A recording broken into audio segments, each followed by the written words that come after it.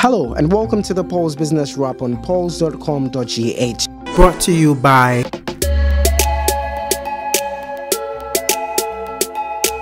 ADB, truly a Greek and more. Coming up, Italian Prime Minister Matteo has given assurance that the 7 billion offshore Cape 3-point Sankofa gas project, sponsored by Italian oil firm Eni, will continue despite tumbling crude oil prices.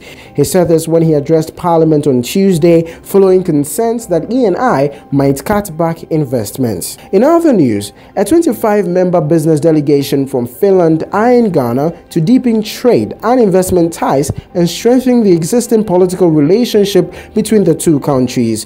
The areas of interest include information, communication technology, energy, forestry, education, health, and agricultural sectors.